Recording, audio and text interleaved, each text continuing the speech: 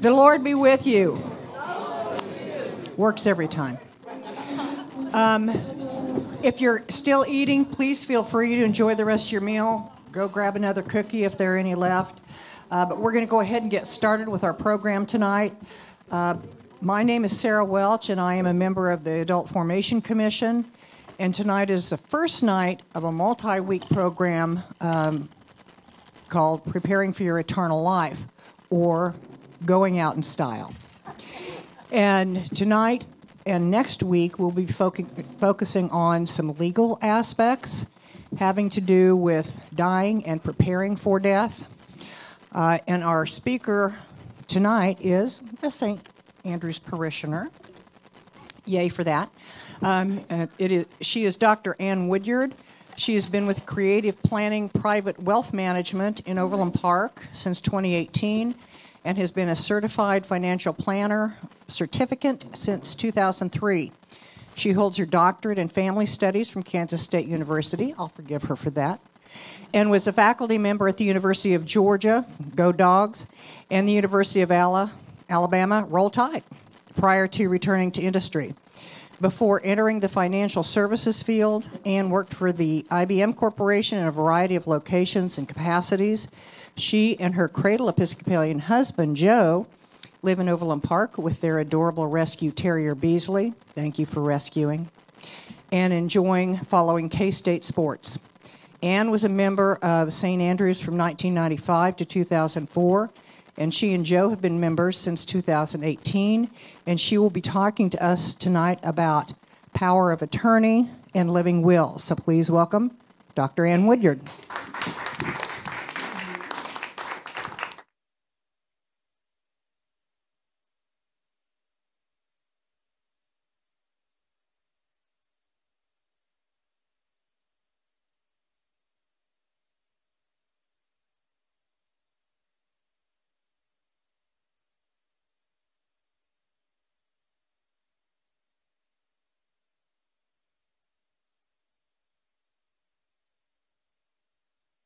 Oh, okay. I'll just leave it there. Here. Oh, look, there's a little basket. I love it. Yeah, I'm here to talk about living wills and powers of attorney, and I'm not sure who chose the order that all of these things are going to be presented to you, but I'll do the best I can. I think, yeah, Sarah covered most of this. I've been in financial planning for over 20 years. Working currently for Creative Planning, and I think that's all I'm allowed to say about Creative. But if you have questions, talk to me. My education, did my undergraduate at K-State, got a master's at University of North Carolina, go Heels, and came back many years later and got my PhD in family studies at K-State. And if you're interested in the tie between family studies and financial planning, we can take that up elsewhere. It's a long story. There's a story. It goes better with a glass of wine. I tell people I'm a recovering IBMer. I worked for IBM, started in Westchester County, and was at the branch here for about 4 years and various other spots. And a recovering academic, so I spent some time teaching. I used to teach estate planning to undergraduates, so explaining the sort of thing to 19-year-olds was truly novel. I'll start with, I know someone's talking about wills and trust, but I'll explain, why bother? Why do estate planning? And really it boils down to, when you're done using your stuff, who uses it next? How is it distributed? And how do we do that efficiently, meaning not costing a lot of money or taking a lot of time, and effectively, which is making sure it ends up where you want it to be. And that's really the essence of estate planning. It makes life easier for those who remain. I get to hear all the horror stories, and when you do this a lot, you get a little bit morbid, and I'll apologize in advance for that. But we have a term called cleanup on aisle 706. And Form 706, for those know, is the form that an estate files with the IRS after someone passes away.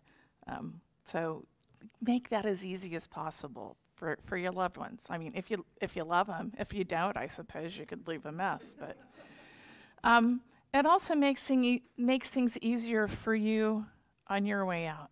You get to say, you have a say in what happens. The only thing is you have to say it before somebody needs to hear it. And that's a bit of a tricky part of it. The basic estate planning documents, wills. Anybody here have children? Anybody here own property? Do you have a will? Okay, you should. You absolutely must. In some cases, a trust is a good idea. I'm not going to get into that. I've got it. I own property. I don't have kids, but I have a trust. Just works for my situation. And then the next thing that gets done for estate planning are powers of attorney. These come in. There are a lot of powers of attorney within legal world, but the ones that are relevant for estate planning are the financial power of attorney, durable power of attorney, and then for healthcare. The term living will, it's out there. I don't like it. If I could make it go away, I would, because it's deceptive, and we'll get into some of the reasons why that is. A much better thing to have, term to use, is advance directive. Having an advance directive was the Labor Day assignment for students at the University of Georgia. They had to come back from going home with one. That's kind of tiny. Sorry about that. But a power of attorney, it's a legal document. Someone can take it into court and say, this is what it says, do that. It requires a principal. That's the person, that's you. You are the principal. You designate an agent to act on your behalf. And that person has a fiduciary responsibility, which is another legal term, but it means they have to do what you want, and they have to do what's in your best interests. A power of attorney has a limited scope. Okay, you're telling the powers that be, the court, that this person is authorized to do these things for you, and they can't go beyond that. There's a term called powers of appointment. Don't have powers of appointment. That's like giving, anyway, no, just don't do it. Certain powers of attorney have properties. I'll talk about the difference between a durable power of attorney, a temporary power of attorney, and a springing power of attorney, which is kind of entertaining. And a power of attorney must be notarized to be effective. With wills, it depends state by state. There are all sorts of interesting ways, and court cases and law and order episodes that have to do with that. But a power of attorney, you want it notarized. Let's see. And I think I said earlier that, within an estate plan, it's the financial power of attorney, someone who's designated to make financial decisions on your behalf if you can't, and the healthcare power of attorney. Another example of a non-estate plan related power of attorney would be a real estate power of attorney, right? You're trying to sell a house, but you've moved to another state, so you've got someone who's authorized to do those transactions. But it has the same elements, right? The principal designates an agent who can do certain things on their behalf in certain circumstances. I talked about a financial power of attorney having coming in three different flavors. So one is the durable financial power of attorney. That's designating an agent who can make decisions on your behalf. Again, they're a fiduciary. If they do something that's wrong, it's on them. You go to court. It's ugly, but it happens. So a durable power of attorney is effective now and for the rest of your life. When you're gone, they can't do that anymore. So that's where the will and the trust come into effect, because the financial power of attorney, you're gone, it's gone. A temporary power of attorney is, I think we can all guess what that is. I've seen temporary powers of attorney be put into place when somebody's going on a long trip far away. The example I use is, you're going on an Antarctic expedition for 6 months. You're not going to have timely access to the news. You might want someone who can make those decisions for you, pay a few bills, that sort of thing. But when the designated amount of time is up, the power of attorney goes away. When you come back and say, this power of attorney goes away, it goes away. So that's the temporary power of attorney. Oh, and interrupt me at any time. I'll rattle on if you let me. Again, the springing power of attorney says that if these circumstances occur, then this person has the power to make decisions on my behalf. And the one that we most frequently see is incapacity. So what's incapacity? Well, there's competency, there's capacity, but basically incapacity is when you lose the ability to make decisions in your own best interests. It usually takes 2 doctors to say this person is incapacitated. Do doctors like to do that? No, they really hate it. But sometimes it's necessary. Sometimes people have trouble recognizing incapacity in themselves. So that's why I'm not a big fan of springing powers of attorney. Hopefully there's somebody in your life who you trust enough that you can give them durable power of attorney. My husband has durable power of attorney for me. I have durable power of attorney for my mother's affairs. She's in memory care. My brother and I share that. So you can have 2 people with power of attorney. It's I've seen it go wrong before, but that's where that fiduciary interest comes into effect. My brother and I really don't like each other very much, but we love our mother, and we want what's best for her, and we want to do what she would want us to do. Yeah, Kathy. Oh.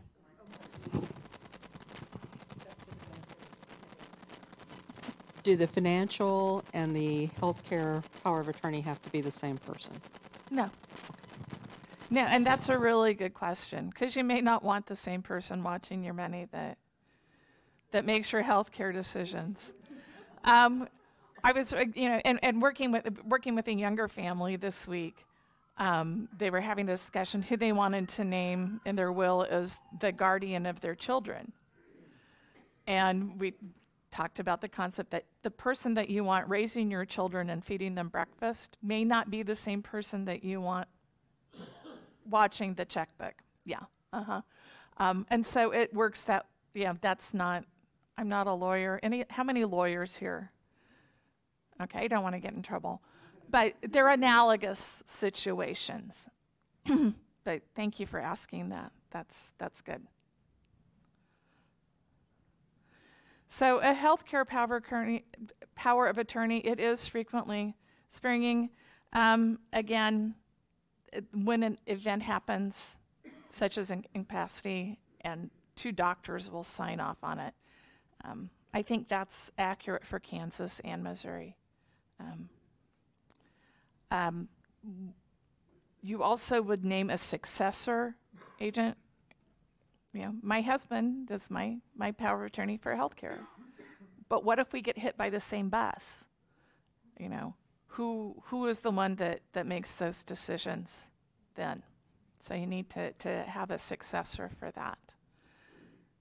And a lot of issues for any power of attorney, it's governed by state law. So who here is Team Kansas? Okay, and who's Team Missouri? Yeah, I have roots in both states. So my dad was from extreme southwest Missouri, my mom from extreme southeast Kansas, and they're different planets. Yeah. So keeping that in mind, we'll talk a little bit more about that. So again, the living will, is it a legal document? It's signed, it's dated, it's witnessed. Does it stand up in court? Not all the time. Something labeled a living will. But this is your chance to make an expression of your wishes regarding health care. Do you want to be given nutrition if you can't eat it? Do you want to be given hydration if you can't do that yourself? Do you want to be on a respirator? Do you want to have experimental medical treatment if you're not able to consent yourself? You're able to designate all of these things beforehand. And in many states, you can do that with a living will. We'll get into that. Oh yeah, organ donation can also be covered in one of these. So the issue with a living will is in Missouri, okay, was anybody around in the late 80s and remember the Nancy Cruzan case? So this was a young woman she was in a car accident. I think her heart stopped beating for like 40 minutes or something. They revived her. She was in a persistent vegetative state. Her parents made the decision to disconnect her from life support, and the state of Missouri said no. And it went all the way to the Supreme Court. And that's when we started seeing these things called living wills crop up. You can have a living will in Missouri. I suppose there's value to the paper that it's printed on and written on, but I would not rely on a living will. First of all, because politics, you cannot make a reference in a living will in Missouri to artificial nutrition or hydration, because that was really the crux of the Cruzan case. So my advice, use what's known as an advance healthcare directive.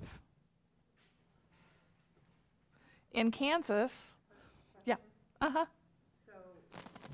Could you make an advance directive that says, if I'm incapacitated in Missouri, take me out of the state? Well, the solution is to have an advance directive. So a living will, which is just signed, witness, dated, they will not abide by that. You're asking for trouble. And in the case of an advance directive, they'll listen to you. In Kansas, it's okay to have just a document that is written, dated, signed, and witnessed. It does not have to be notarized. It's interesting about the witnesses. The witnesses have to be 18 years of age or older. They cannot be related to you by blood or marriage. They're not entitled to a piece of your estate, so you don't want anybody who might inherit from you signing off on your living will in Kansas. And it also has to be someone who is not directly responsible for your medical care. It's not someone who's going to have to pay the bills. So, and the living will form in Kansas it's amorphous. It's not, anyway, when we talk about advanced directives, okay, they're state-specific.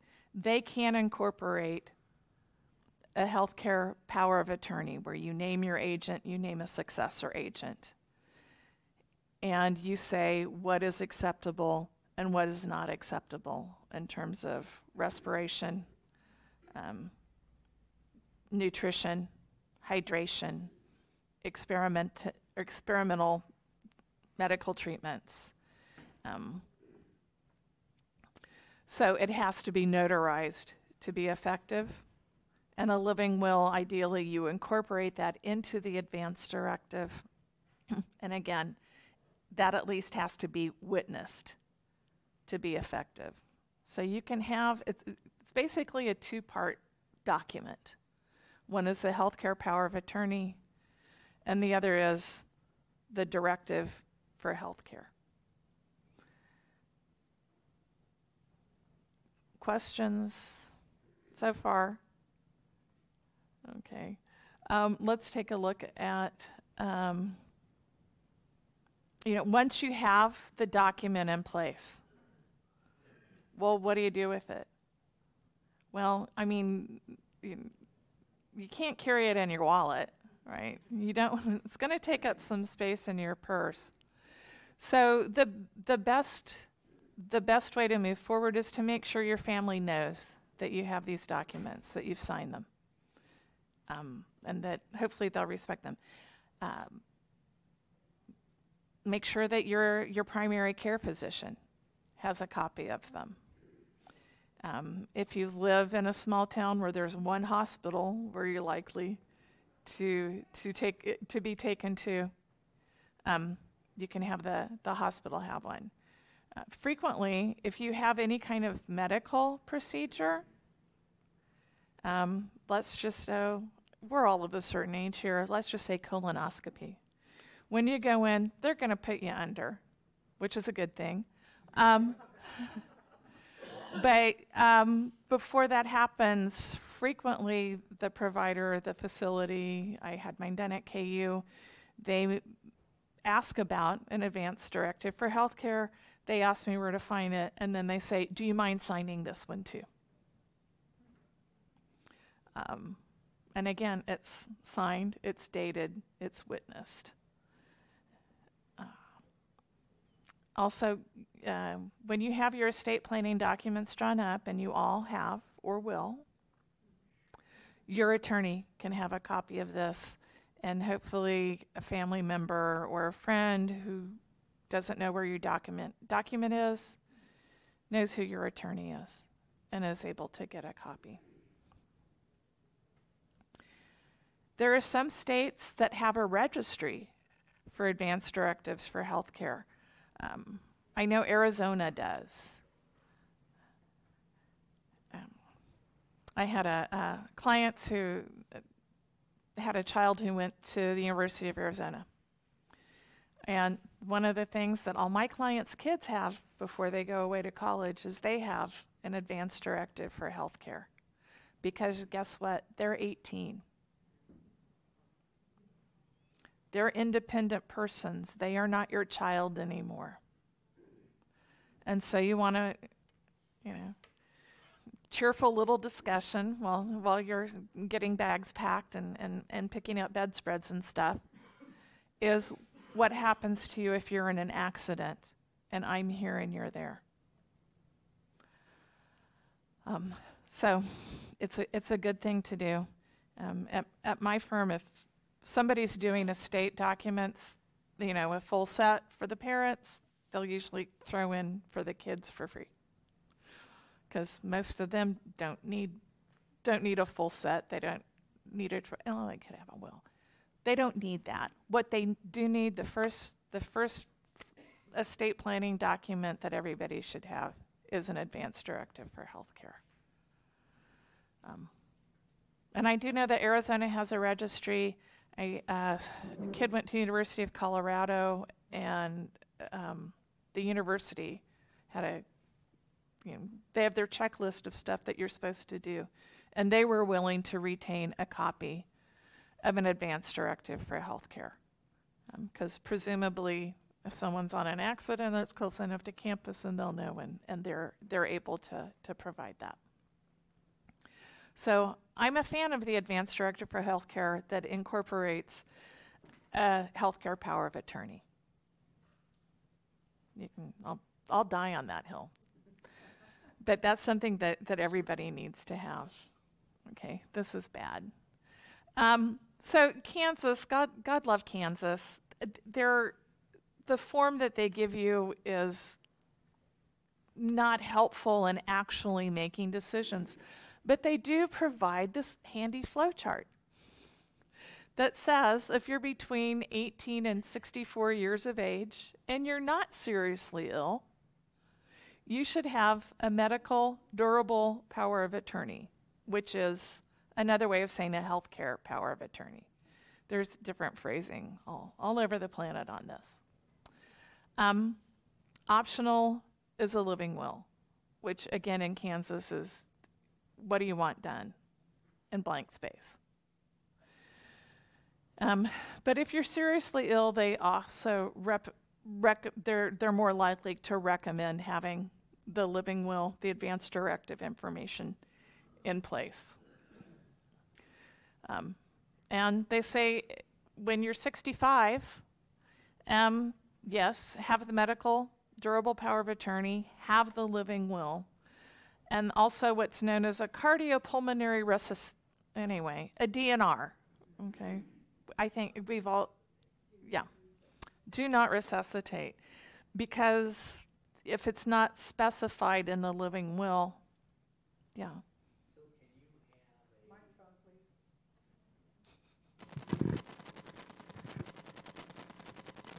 Do not resuscitate if your spouse has already died, but do resuscitate if she hasn't.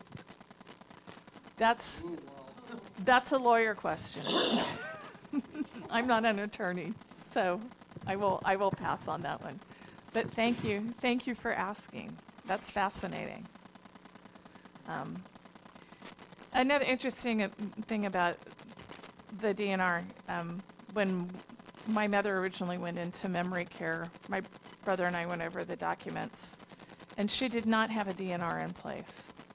And her provider suggested a DNR, and my brother was reluctant to do that. It's like, shouldn't we try? And I said, have you ever seen him like do CPR? And do you know what that does to a 96-year-old sternum? You know, so that's something to keep in mind. Is that DNR for somebody who would not tolerate it well. And then, if you're 65 and over and seriously ill, then they recommend medical durable power of attorney, living will, CPR directive, which is the DNR, and something known as medical orders for scope of treatment. A most. My opinion, if their living will form wasn't so lousy, the medical orders for scope of treatment would not be necessary. So if you have a well-crafted, and you work with an attorney who insists that you have a well-crafted living will, advanced directive, then really that's what medical orders for scope of treatment comes down to. Okay. There is, and I didn't get handouts for this, but there is a place you can go. It's the Kansas Department of HE, I don't know. Health, okay, thank you. Health and Environment. That's where you can find this chart and some forms, including what I think is not a very good living will. In Missouri, no flow chart. But a couple places you can go is a Department of Mental Health. They have a pretty good chart that explains things to do. And then the Missouri Bar Association actually has a really good advanced health care directive. So if you live in Kansas go to the Missouri website and look at their advance directive for healthcare form, and that'll give you an idea of how to craft what goes into your living will if the attorney assisting you doesn't go through that step. That's something I would recommend. Any questions on that? Again, not trying to pick on any states. They have their strengths, they have their weaknesses, and we all love each other.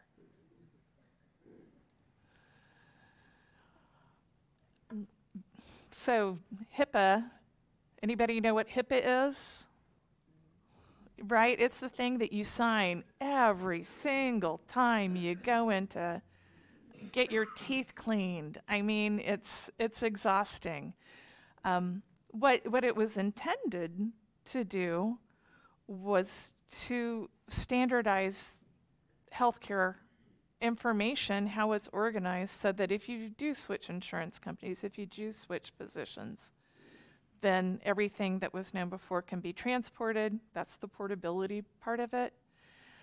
But there's also privacy protection in there, and it might be a little over the top.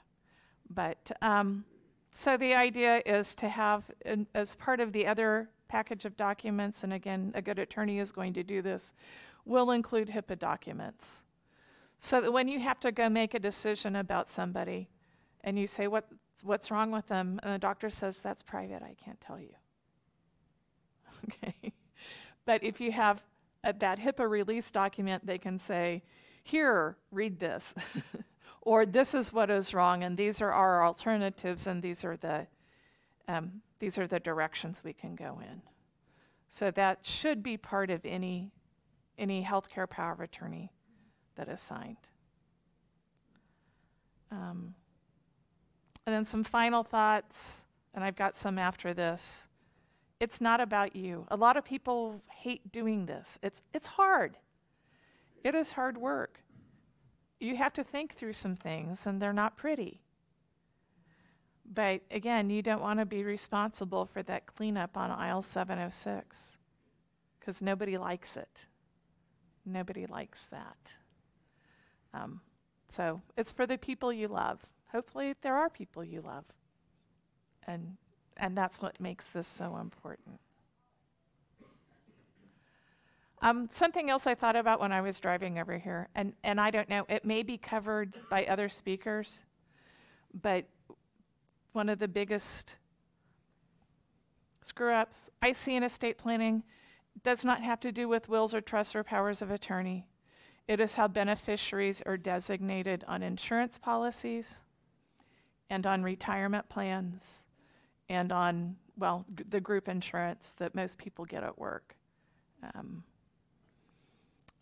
Two true stories. One was, this was, oh gosh, 20 years ago. I don't know. But this guy graduated from college, went to work for Sprint. First day, they make you sign a bunch of stuff, right? And he knew, well, he would save his 10% into the 401k, and there's a life insurance policy. And who did he make beneficiary? Mom. Okay. Who else? Who else would you make the beneficiary of that stuff? It was Mommy. So fast forward 25 years. He's married, he has 3 kids, he also has a brain tumor, and passes away. He had never changed the beneficiaries. So 20-some years of contributing to a 401k. And his mom's the beneficiary. Well, it turns out she had passed away a couple of years before. So it had to go through probate to her estate, and he had 4 or 5 siblings, I can't remember. And it was split amongst his widow with 3 children and these 4 or 5 siblings. Now, they could have done what's known as disclaiming. They could say, no, not mine, it goes here. 2 of them, I don't know the family dynamics. 2 of the siblings did not disclaim. So his widow only ended up with 2/3 of what would have been there. because he filled out a form on the first day of work and thought of mom. Which is great. It's just when you get married, you have to change that. Also, when you get divorced, you have to change that. So the second story is I got a call from an old high school friend one day. Hadn't heard from her in years, so I was a little suspicious. But anyway, it turns out, she got married, big wedding, it was cool. It lasted for 3 or 4 years. She remarried. Older guy, I'm from Wichita, so he worked for Boeing, they moved to Seattle. After a few years, that didn't work out. She's back in Wichita, she's done with men, everything's fine. So then I get this phone call. Well, it turns out while she was married to husband number 2, his union implemented a new retirement plan, and he put her name on it. But during the divorce attorney, to me, this is negligence, didn't bother looking at the beneficiaries or changing that. He had 2 children from his first marriage. They were grown by then, and he'd remarried, but her name was on the 401k. And she got a bunch of nasty phone calls from lawyers and stuff in Seattle, but her name was on it. And it was about $400,000. And so that was hers. Took her parents to Italy. I got a postcard. So maybe this is going to be covered further into this thing, but as important as a healthcare power of attorney, financial power of attorney are, take time to look at the beneficiaries, especially if you've had a policy for a long time or you've had life changes. And encourage those in your family to do the same. Because do you know what? You call HR and say, I want to change the beneficiary. They send you a DocuSign form, and you fill it in and push done. It's not hard, but it is so, so important. Steve, did you have something else? So right now we have we both have trusts, and we have something called a pour-over will, something like that. Yeah, I think. Is your switch on? It's on. Okay. Yeah. So you have a pour-over will? Yeah. Yeah. But when my first wife died, we had a regular will, and almost everything she left to me, except her horse. And so it was supposed to go to the woman that the horse was originally born to. And I called her, and she didn't want it. So I leased it out, and then a month later she changed her mind and wanted it. But the horse was now on leash, so I didn't give it to her. Was I wrong?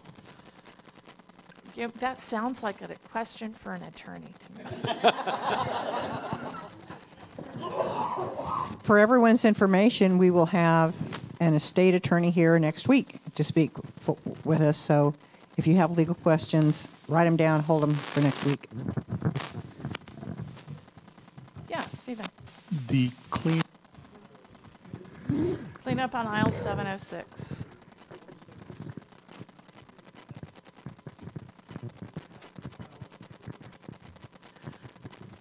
No, it does not have to be filed for everybody, but for many people it should. We know the estate tax. If your estate is less than, 14 million, you're not going to owe taxes on it. So why fill out the form? But for married people, there's this concept of portability, where my 14 million will get if I die, would be transferred to my husband so that he could not pay taxes on the first 28 million, which is never going to happen to us in a million years unless we start buying lottery tickets and get really lucky. So the chances of that happening are very slim, but there are reasons why, and it's $2,000 or $3,000. But if it's a sizable estate or a complicated estate, it's not a horrible idea. But for most people, So just your past. yeah, yeah. Now in her case, yeah. So there would be no need. Now she would still have to file a final 1040 or income tax return. You If can't. she's gone, Yeah. So her estate would. but I'm not legally responsible, am I, for her passing? Were you the executor of her estate? No, she had no will. No will or anything? Was she somebody who had to pay income taxes? Did she have enough income? No, she got a refund a little bit. She was in skilled nursing. I just want to make sure that I can't be. Yeah, again, held that's a lawyer thing, but I do know that, even if you die on January 2nd or 1st, you have to file that final. The IRS wants it sealed. That's one way of looking at it. Yeah. Most things I keep in a safe deposit box, but what's a logical place to keep some of this information? Like, I could tell my kids, but then when I tell my kids, they don't want to hear it. So they probably, Yeah. That's right. Leaving a copy with your attorney is a good idea if your kids would know to contact your attorney. And does anybody else have access to your safe deposit box? So that would have to go through probate. so it would be best if I had, say, my eldest son who lives in town have that. Wouldn't Have a it? copy of it. Okay. Yeah. That would be my advice. Yeah, because you just don't want to tuck it away in a desk drawer. I mean, Yeah, I mean, But- yeah, unless somebody can put their hands on it and read it and take it to the hospital or to the doctor's office, wherever, and say, these are Cindy's wishes. This is what we must do. okay, thank you. Well, if her son had and a key, then if something happened, he could access it, right? Yeah, Okay. yeah, I mean, yeah. Without any But going it would be, paperwork. if his name were on it, then it would also be his, he would have access to it. Whether or not he would have ownership of the contents inside, I don't, yeah, that's getting complicated. I frequently ask the difference between wills and trusts. Again, wills fine for most people, but if things are complicated. The other thing I always talk about is I spent part of my childhood in a very small town. And there was a weekly newspaper from Edna and the daily from Coffeyville, and we got them. And my grandfather read the legal notices out loud at breakfast because he just needed to know everybody's business. And when you die and you have a will, it goes to the probate court, and that's a public record. And my grandfather would have read to us about it. But if you have your property in a trust, that does not go to probate or minimizes the amount that goes through probate. And it's not part of the public record. Now, I don't know if people read legal notices anymore, but yeah, we used to hear it every morning. Questions? There we go. Isn't Coffeyville where the Dalton gang hideout Yeah. is? Okay. Have you been there? Yeah. Is it worth going? I don't know. Maybe if I were 9. Yeah. The second one is, I had completely forgotten about Nancy Cruzan until you mentioned her name. Do you recall what the outcome of that case was at the Supreme Court level? Because I don't. I think the state of Missouri won, and I think they moved.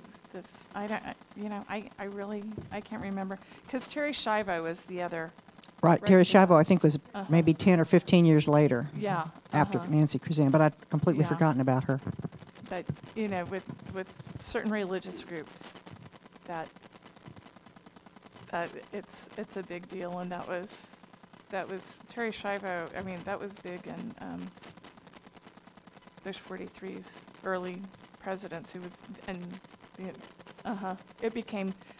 That one became very much a political issue. But I don't know. For some reason, I think the Cruzan family eventually got, but by the time it was all decided, she'd been in a persistent vegetative state for 7 or 8 years. It was really tragic. The other thing that we used to also see in the days before recognition of same-sex marriages, you would have a couple that had been together for years and devoted and knew very much how they felt about these things. And someone would be in an accident, and then, but the partner had zero rights without some sort of document specifying that this is the person who's in charge of my health care. Because then the families would come in and do whatever they wanted. And that was sad. So, on that note, yeah. What's in my head is the word revolving trust, revolving living trust? A revocable living trust. Okay. Revocable. Okay. Yeah. So, again, I'm not an attorney, and someone's going to talk about this next week, but that's at my company, that's our preferred method of organizing an estate. So think of a trust as a bucket, and you just put all your stuff in the bucket. And there are instructions in the bucket so that when you pass away, the stuff in the bucket gets sent where you want it and fairly quickly without having to go to court. So that's the idea. So you have this revocable living trust. You can change your mind. It's revocable. That's the point. But at the moment of your passing, it becomes permanent, right? Because you're the one who can revoke it, and you're not there anymore, so you're not going to do it. And Steve, you mentioned a pour-over will. Yeah, so a pour-over will, you still, even if you have a trust, you still need a will. And there's a thing called a pour-over will. And that's basically, you got your bucket, like you have your bucket sitting on a rug. And anything that you haven't put into the bucket, they just kind of scoop it up off the rug. You have to go through probate to do it. They scoop it up off the rug and put it into the bucket for you. So that's the revocable living trust coupled with a pour-over will is the way my company likes to arrange estates. That's the arrangement we have. That's what my parents had.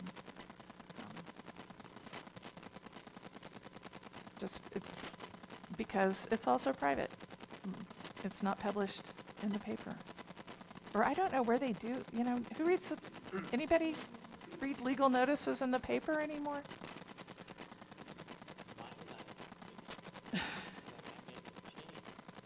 Mm-hmm. Yeah. Well, when you make it, yeah. Oh. And my brother. I was trying. I mean, yeah. Again, I'm not an attorney. I would also send it to your lawyer, and if it's a substantial change, then you might need an amendment to your trust or a codicil to the will. So